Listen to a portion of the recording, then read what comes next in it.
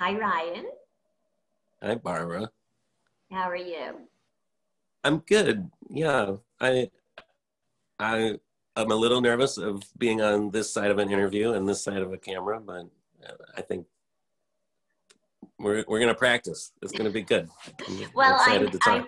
I'm happy to have you agree to do this and to talk with me. Yeah, Um, Also, a very new experience for me and the Minnesota Jewish Theater is filming. yeah. Um, the pandemic has really been a challenge for theater artists. And I don't know if you know, we just came off doing our very first outdoor production, 25 Questions for a Jewish Mother.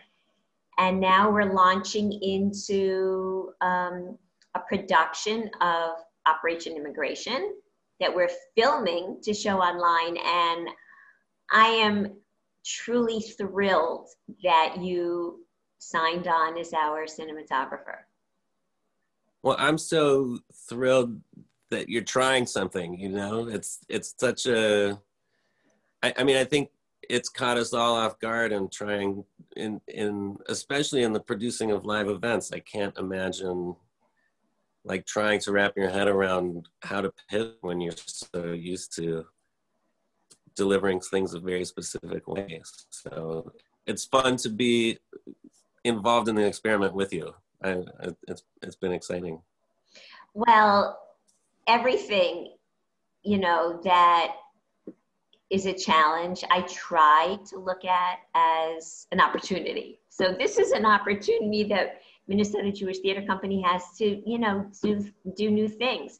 But would you just talk a little bit about what exactly a cinematographer does?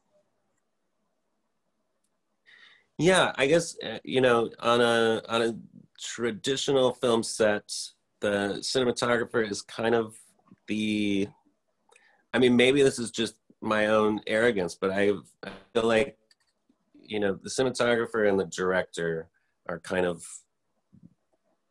the two key collaborators of how we're putting a story together.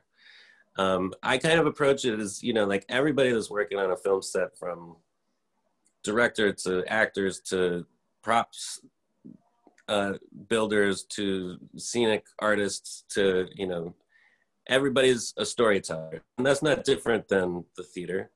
The lighting designer tells a story using lights. We're all kind of bringing our craft together to tell the story that usually might live inside the mind of the director. So my role is to try to put a visual and see if I can interpret what's in his or her mind, and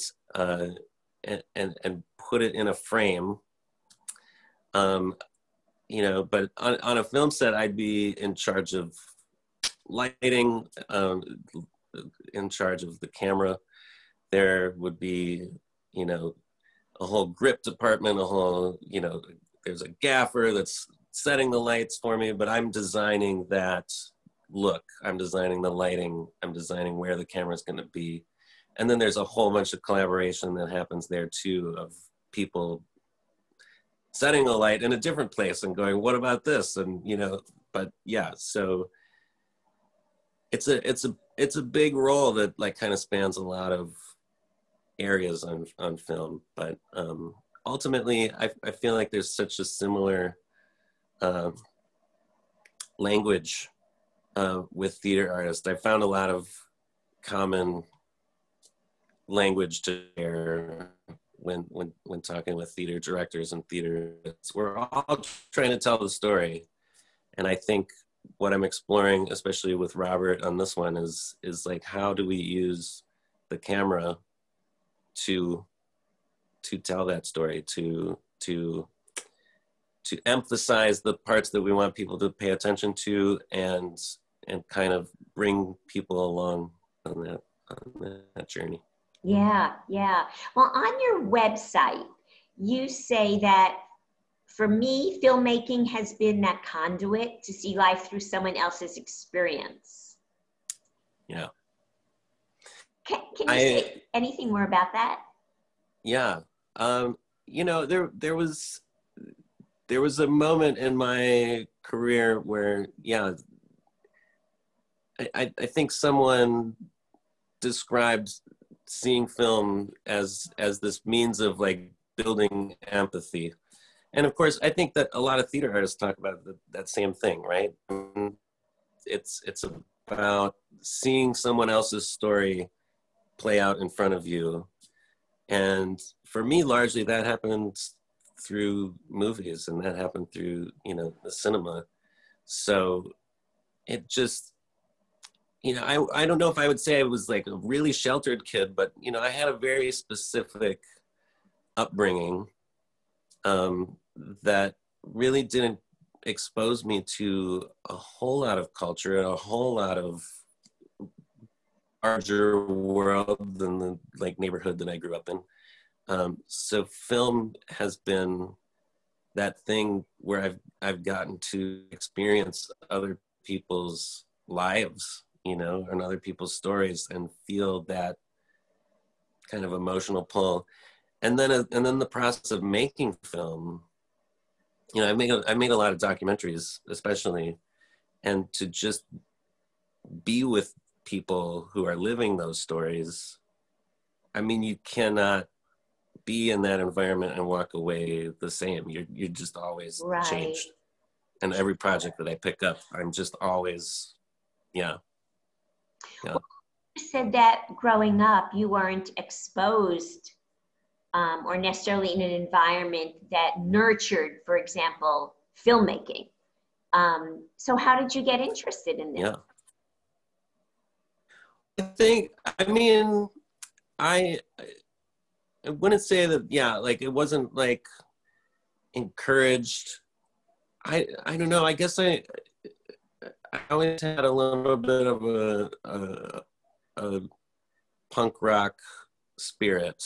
I grew up in a conservative evangelical Christian family and community. And there were what definitely, town was that like, in, or what state? It was right here in Minnesota, just Brooklyn Park. Oh, okay. Brooklyn Park, Minnesota. But yeah, I mean, like, we kind of just like really, I'm gonna say that we like isolated ourselves. I mean, we didn't, but like we definitely knew that like this was the good people we wanted to be with. And then everybody else was a little scary and a little dangerous, and we didn't know what anybody else would do to. I mean, everybody was always so afraid of being corrupted and stolen away from our faith or whatever. And I can definitely remember there being like movies that came out, and, you know, people that I still have relationships with today were people that were like boycotting these movies and holding up signs outside of movie theaters. And I was like walking past them and like, okay, I'm going to go into the movie and watch the movie. And I would watch it, and this movie that everybody was so afraid of and everybody that was ready to boycott, I walked away going, I think that actually told me more about the things that I already do believe. But it opened me to a different place. But really there's that, like, that's that element that of the things that it's not as dangerous as everybody around me felt. And so that was just kind of there was just little seeds like that. Just kind of started making my world bigger and bigger. Right. How does family acknowledge the work that you do as a cinematographer? Are they open to it? You know, I don't know. I wouldn't say that they engage with it a lot. I mean, they know of what I do, but also kind of the worlds that I'm a part of. worlds, I mean, they're nothing to be afraid of, but like, honestly, like they kind of are afraid of it, you know? It's always this like there's this nervousness of being corrupt or being, like stolen away from, the good thing that they've decided to make their life about. Right, right. And so there's a lot of difficult conversations that happen, but I mean, there's still a lot of love there. There's still a lot of like understanding that we try to get to, but it can be a complicated path for sure. Yeah. Um, so clearly in the film work you've done over the years, you've been exposed to so many different things and you've learned a lot, I'm sure, about experiences that people have. Is there anything that's been very special for you and even technically applied something you might have grasped from one project and used it in another project?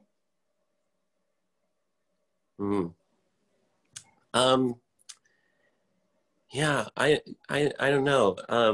I think the things that stand out, I've done a lot of work, like documentary in the Minneapolis public schools.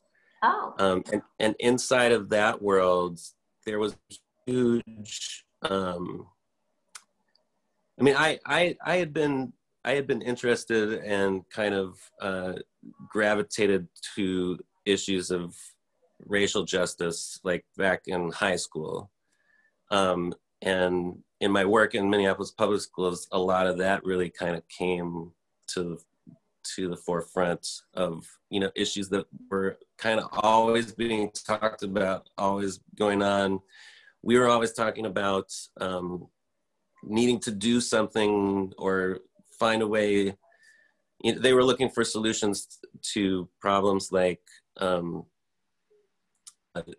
kids of color being suspended from schools at a higher rate than white kids, or they were, we were definitely talking about opportunity gaps all the time. So I feel like my interest from kind of a deep past, and that just really energized that part of my brain and my interests to a point that's really kind of come to the forefront of a lot of my work, I feel. And I think that couples with the idea that cinema has opened me up to all these different voices have come in, and I've kind of wanted to partner with and participate in just an idea of bringing more voices into filmmaking, into interesting, I mean, just really storytelling is what I'm interested in. I happen to have this like cinema craft, but yeah, it's really like those are the stories that interest me the most, and how can I just partner with them, offer this thing that I've developed, and see if there's a way that we can bring that to somebody else, in the hopes that world opens up for somebody else again. Is there anything in particular? That's kind of been my cycle. Is Anything there any specific? Well, no, I was going to ask you if there's anything in particular that has engaged you with Operation Immigration and Avi's piece and story about his father and his background, as a Jew in Iran, and then coming over here and assimilating. Yeah. I'm gonna think about that for just a second.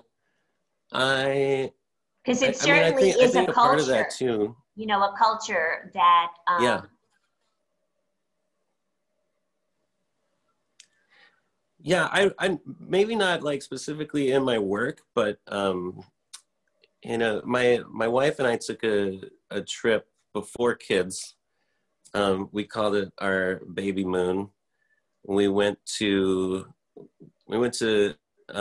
Andalusia, Spain, kind of the Moorish region of Spain, and we were in just this old town, Cordoba, and there was just this kind of amazing history in this town of this very like ecumenical, you know,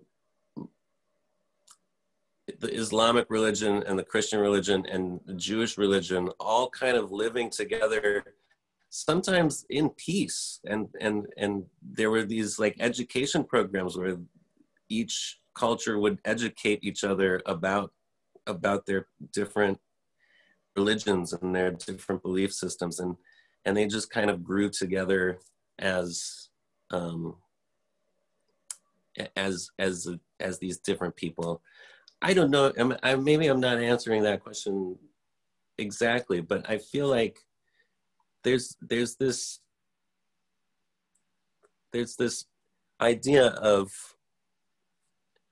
to me, that just kind of brought in an idea that, you know, our communities are stronger the more diverse they are, the more we can learn to embrace the stranger among us, you know, or the immigrants, the person that's seeking refuge. They bring a value. It's not something that we need to be afraid of. You know, I've worked with a lot of Somali community as well, where that particular touchy point for certain communities in Minnesota. And I certainly, even like my own family, you know, it's an unknown. It's a people group they're not familiar with, they don't have the contact with, and to kind of bring stories like that to my family, to the people that I grew up with, all of those folks. I mean, that gives me a lot of energy to want to be a part of that. Well, I think that it's understandable in a way that if something is not familiar to us, then we don't know it, we don't understand it. But yet, if we open ourselves up to getting to know it and embracing, I mean, diversity brings so much richness to our lives and the community. But it takes a trust in believing that it will be okay to open ourselves up, you know? Yeah. And that's probably part of exactly what's going on in our lives today, which is really hard in our country. It is. Yeah. I feel like I'm really always just trying to expose myself to a different perspective and a different story, and try to understand how that changes me. And I wouldn't say I'm like really great when it comes to like conversations with my family or with people I grew up with or whatever, that are a little more conservative and a little more fearful of those elements. I think I'm not as patient as I could be or as I should be, or maybe I shouldn't be. I don't know. I have my own struggle of how patient I should be, or how much I should just call people out, or whatever. I know what you're talking about. Yeah, I don't know where the balance is, but I'm trying to find it. But I think where I succeed more often is by creating a story of, a piece of art that can be taken. I always think of it as this like kind of multifaceted like jewel that you can kind of look through and see a different perspective every time you turn it, you know, that art kind of does that for us. And we can study it, and we can look at it, and we can watch it again, or we can keep looking at it and keep coming back to it and keep being changed the more we engage with it. Right. Yeah. That reminds me, we do a holiday show every December. Although this December we're not, because we didn't know what schools would be like and if they would come to the theater, obviously. But the holiday show, that one of the holiday shows that we commissioned and did is based on true events in Billings, Montana, back in the early 90s, when a young boy put a menorah in the window and a racist threw a brick. And the whole town of Billings came together, led by church leaders and community leaders, to take a stand against racism. Because at the time, Billings was struggling with not just anti-Semitism, but, you know, anti-gay sentiment and anti-everything that was not white, Christian, you know. But when one day, when the schools were leaving the theater, I used to stand in the back and watch and say goodbye to kids. And a boy stopped and he said, "I wish I had a video camera." And I said, "Why?" And he said, "Because then I could watch it over and over." Yeah. Which I thought was just great. Yeah. And that's one thing about film, different than live theater. You know, on film, you've captured it. So it's a little bit of a different experience. So. It is such a different experience. I mean, I kind of came into, I started working at the Guthrie almost 5 years ago now. And I came into it just really believing like we had such a similar language, and like that it was pretty much a pretty equal experience in terms of you're watching a story, you're being changed by that story. But I definitely came to understand that theater experience is a very different one. To have the actors in that room with you is a very different pull on a person's, you know, heartstrings than it is watching the movie. I mean, in a movie, I can manipulate music, and I can focus the camera on a very specific thing. And so there's like this, you know, I can kind of control the audience response in a certain way. There's a lot of tools at my disposal to kind of do that. But the theater has this like very like much more like uncontrolled environment, though everything is still very controlled, but the audience can react so differently, I feel, than the cinema. And there's just such a different, it's just a different energy that is really exciting. Well, you're creating a truth in a moment, with an energy that will be different depending upon the audience, you know? It's not always the same. And it's really exciting. So I'm looking forward to this whole process. Thank you so much. Yeah, absolutely. I'm glad you're excited because it's contagious. It's good to, I'm excited. Great. And thanks for talking today too. Yeah, absolutely. Really appreciate it. We'll see you soon. For asking me. Yeah, absolutely. Okay, bye-bye.